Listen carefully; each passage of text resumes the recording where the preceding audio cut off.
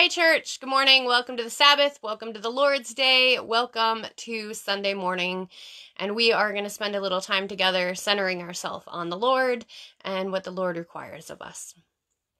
When I was a kid, I used to dream about snow days that would last forever. You know, you could go out and make snowmen after snowmen. You would have snowball fight after snowball fight. No school, just board games and sleeping in and reading and, well, you get the idea. Well, let me tell you, I would go back in time and tell little me, don't ask for that kind of stuff because it's not as fun as it sounds. Rick Steves in his European travel videos once said living in Versailles during the time of the Sun King was like living in perpetual enforced leisure. The term seems appropriate right now, doesn't it? Perpetual enforced leisure. I talked to some of you and you're baking breads, you're growing backyard crops, you're working on puzzles, you're doing pottery, you're doing photography, you're doing those board games, some are sleeping in longer. Now, I do want to say some people are back to work and doing great work. Some people have never stopped working and have actually done extra work, are important frontline workers and essential workers, and we thank you for that. But this idea of little me thinking this would be so great, right? Well, it sometimes feels like the world as a whole is on sabbatical. Now, the word sabbatical comes from a Greek word meaning of the Sabbath. Now, Sabbath is a word itself that we know, right? But we don't always know what it means. And so today we're going to spend a little time thinking about Sabbath comes from Sabbat, meaning to rest. And before we get too far into that, in today's scripture, I want us to think about a little history. Now, I know some of you just got really excited and others, your eyes just glassed over when I said the word history, but I think it's going to help us understand what we're supposed to do on Sundays. So let's use a third word. So we've heard before sabbatical, and we've heard Sabbath. Now let's look at Shabbat. Shabbat is a Hebrew word meaning, you guessed it, to rest. But it also means cessation, like to stop. And this is and was Judaism's word for Saturday. And that's the seventh day of their week. It often seems it was based on the idea of a reminder that God took one day of creation to rest. It's a reference to Genesis 2:2.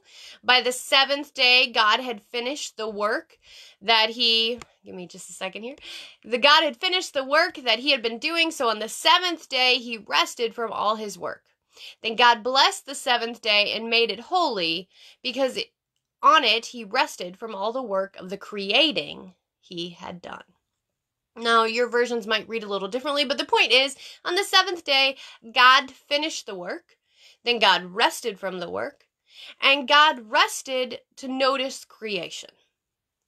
So traditionally, Shabbat observances entails refraining from things that would feel work-like plowing and reaping a field, grinding and kneading and baking bread, no shearing of wool or weaving, no making two threads, or untying those two threads, no writing or erasing two or more letters, no building or demolishing, no extinguishing a fire, and no transporting an object. There's a longer list than that, but I think you get the idea of what they're asking themselves to stop from.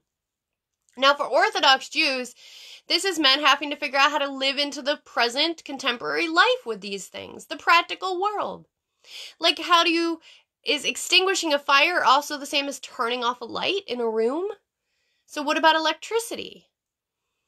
And what about, it's funny thinking about electricity, we're in the second week of half power at the parsonage, and I'm realizing in the midst of this how much we use electricity. So I understand that for them, they had to come up with contemporary and more modern ideas of trying to figure things out. They decided no to electric ovens, but there are things like Shabbat clocks that will time out the timer. Some people in the past have even hired Gentiles to turn on and off their lights for them. With the distance of cars from the synagogue, it had been decided that if you were driving from your home to the synagogue, that would be okay for transportation. But if you could walk, that was better. For elevators, though, they were ruled out. So they created things called Shabbat elevators, which literally will stop on every floor without somebody pushing a button, so that no work had to be done. Now, I'm not critiquing or overanalyzing anything our Jewish brothers and sisters do. I just think it's important that we understand where our words also come from, and they always have roots. And our root of Sabbath comes from this idea of Shabbat. Now, Christians are going to keep some of this, but they're going to change some of it as well. One thing that we definitely do is the increase of holiness on this day. Jews who practice Shabbat will center themselves on remembering and keeping the Sabbath. On a holy day, these followers are encouraged to read, study, and discuss the Torah, or this holy book.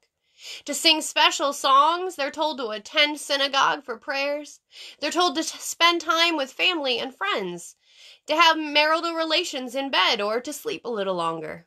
Shabbat is used by ushering candles into the light and reciting blessings. There are also 3 festive meals to be eaten. Okay, so that's the idea of where our root of the word Sabbath comes from. But how did we get from that to where we are today? Now, the first, mainly Jewish early Christians, people like Peter or James, the brother of Jesus, are going to follow that Saturday Shabbat. But very soon, things are going to start to change. They're going to realize that for Christians, Sunday becomes the holy day because that's the day Jesus rose from the dead. So people start to celebrate both, Saturday and Sunday. Now, I do want to take just a side note because I think it's fun to think about. Some of you are thinking, well, where does the word Sunday even come from? Is it the sun or is it S-O-N? But I do want to push us away from that a little bit because it isn't Jesus' name that gives it that day. It's actually kind of fun to think about. But most of our days are named what they are because of Norse gods. So Sunday is the Norse god Suna, the sun goddess. Monday is the Norse moon god, Manai. Tuesday is Trier, the god of dueling. Wednesday is Odin's day. And Thursday is one of your favorite Avengers, Thor's day. Friday is either Frigg, Odin's wife, or Freya, another Norse goddess. So those names are not corresponding either Jewish or Christian. They are corresponding to Norse stuff, and we still use that today. You might not have known that. Just a nerdy side note for you. But so yeah, we start to switch from Saturday to Sunday. And then the days begin to get confused, and early Christians are beginning to reference Colossians 2:16, which says, "Therefore do not let anyone condemn you in matters of food and drink, of observing festivals, new moons, or Sabbaths." So don't let anybody critique you because you don't observe the Sabbath, right? The Apostle Paul is going to tell us that on Sunday we need to break bread, we need to give help to the poor. The early church father Eusebius says for Christians that it needs to be transferred from Saturday to Sunday. And by the 2nd century, so really pretty early on, Ignatius of Antioch is saying that he approves of non-observance with the Sabbath. He says, "Let us therefore no longer keep the Sabbath after the Jewish manner, and rejoice in days of idleness. But let every one of you keep the Sabbath after a spiritual manner, rejoicing in meditation of the law, not in relaxation of the body, admiring the workmanship of God, and not eating things prepared the day before, nor using lukewarm drinks, and walking within a prescribed space, nor finding delights in the dancing and the playouts which have no sense in them. And after the observance of the Sabbath, let every friend of Christ keep the Lord's day as a festival, the resurrection day, the queen and chief of all the days." So he's beginning to switch us off from not doing things the way that the list was. He uses the word, rejoicing in meditation of the law, not relaxation of the body, and instead begins to switch Sunday to a day of celebration, kind of like a mini Easter. And that's what we call Sunday. We could say, as Christians, every Sunday is a little bit of Easter for us. So what do you do on Easter? Well, maybe you have eggs, right? Or an egg hunt. You take time to worship God. You rejoice for what happened. So we're beginning to see a shift already in that 2nd century. The first, our great reformer, Martin Luther, will begin to be one of the first to say that actually Sabbath is a civic institution established by human authority, not by God. And he says that if we're going to use it anyway, we should use it for public worship. In other words, he believed we should go to church. Another reformer, very similar timing, is Zacharias Ursinus, who said to keep holy the Sabbath is not to spend a day in slothfulness and idleness, but to make a day for the Lord. And American Protestant denominations in the U.S. began to do some different things. They create Sunday laws, if you've ever heard of blue laws, where certain things can be bought and certain stores can be open or not. In 1998, John Paul II wrote a letter saying on how to keep the Lord's Day holy. He encouraged Catholics to remember the importance of keeping the Sabbath holy, urging that it was not meant to lose itself into the frivolous weekend mentality. Okay, that's your history lesson. And I know it was long, but I think what I want you to see is how this has changed over time. How this has shifted from the traditional Jewish understandings of Shabbat into something a little more, different, right? Not one better or the other, but just a little complicated, the issue here, right? Through time. So Christians have moved off of Saturday onto Sunday, and there's some confusion about what that day should be. It's less about what you can't do and more about what you should do. Now, I think a lot of this has to do with the way Jesus viewed the Sabbath. And in our readings today, Mark chapter 2, and then I'm going to actually jump us into Mark chapter 3 because it continues this thought. He's talking about Sabbath to us. On Sabbath, Jesus was going through the grain fields, and his disciples walked along. They began to pick some heads of grain. The Pharisees said, "Look, why are they doing what is unlawful on the Sabbath?" Remember we talked about don't mess with the fields on the Sabbath. So how's Jesus going to prepare to respond to them? What's he going to say? Because he knows that they are in violation of Shabbat. But he surprises the religious leaders of the day. He says, "Have you never read what David did when he and his companions were hungry and in need? In the day of Abiathar the high priest, he entered the house of God and ate the consecrated bread, which was lawful only for the priest to eat. And he also gave some to his companions." He's saying, look, David, the king, the line of the Messiah, well, he did way worse on the Sabbath. He ate bread that was already made and given just to priest alone. We're just hungry. Should you deny the hungry on Sabbath to eat food?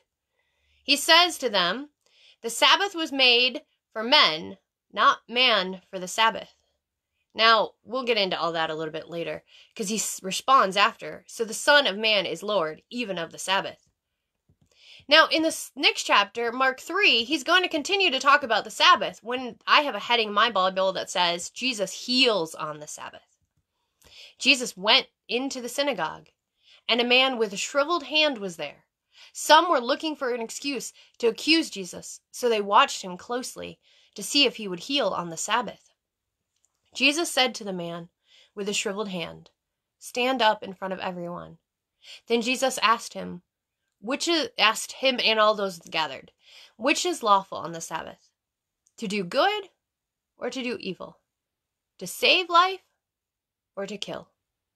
But they remained silent. He looked around them in anger and deeply distressed at their stubborn hearts. He gave them a chance to answer, what is Sabbath for? Right? And we all know the answer should always be good and life instead of evil and killing, right? But they didn't respond at all to him. And so he says to the man, "Stretch out your hand." He stretched it out and the hand was completely restored. Then the Pharisees went out and began to plot with the Herodians how they might kill Jesus. So what is Jesus saying about the Sabbath? I know lots of us get confused, and history has been definitely convoluted.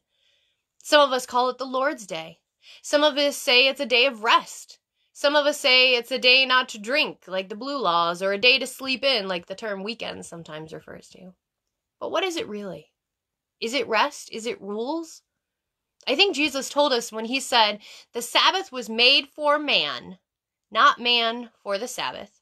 So the Son of Man is Lord even of the Sabbath. The Sabbath is made for man. It's made to help us. We weren't made because of Sabbath. Sabbath is a tool that we are to use. And the Lord is Lord even of the Sabbath. In other ways, it isn't about God needing a rest.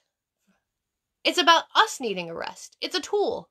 But it's more than a rest. It's a recentering on God each week. Jesus is Lord of the Sabbath because he is Lord always. But on this particular day, we are to claim him as Lord. We are to do right by him. We are to be the ones standing up when the Pharisees stood silent and saying, yes, God, Sabbath is a day to do good. It is a day to bring forth life and hope and healing.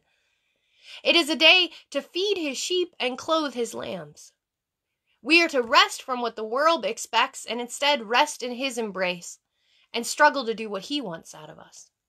The words in Exodus 20:8 say, remember the Sabbath day by keeping it holy. 6 days you shall labor and do all your work, but the seventh day is a Sabbath to the Lord your God, a Sabbath to the Lord. Honestly, I had a whole other sermon prepared to preach for you this week when I started reading these. I was leaning into rest and renewal in a certain way, and then I read this again and I realized Jesus doesn't say to us to just rest and take a break, which sure, we all need in a certain way, but it's not exactly what he's saying, right? He's saying here, Sabbath is a realignment. If you've ever thrown out your back, you know that sometimes the muscles need to be realigned, put back into place, to give you the support you need for the rest of the week. Sabbath, Sunday, is a realignment for our lives, for our souls. It isn't so much the practices that you do or don't do, as long as you have the feeling of the core of Jesus and God at your center. It isn't what you do, but who you do it for. That's how we know we're doing Sabbath right. We see it as a day of rest because we just keep blazing on through our lives. That's what's throwing COVID partially out of alignment for us because we're used to moving like meteorites through the sky of our days. But God is saying, take a second and really see where is your core. Where's your hope? What can you really do with God? Jesus is as much Lord of the Sabbath as he is Lord of the dance. Our Bible says there is a time for everything and a season for every activity under the heavens. He watches over our time of movement, but he also watches over our time of calming. It's like when you exercise. You should have a warm up and a cool down after the really intense part in your days. What if the Sabbath becomes the warm up and the cool down time to really help us balance out everything else going on in our lives? Think about it this way. Let me tell you a story.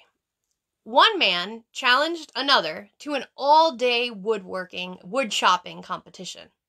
The challenger worked very hard, stopping only for a very brief lunch.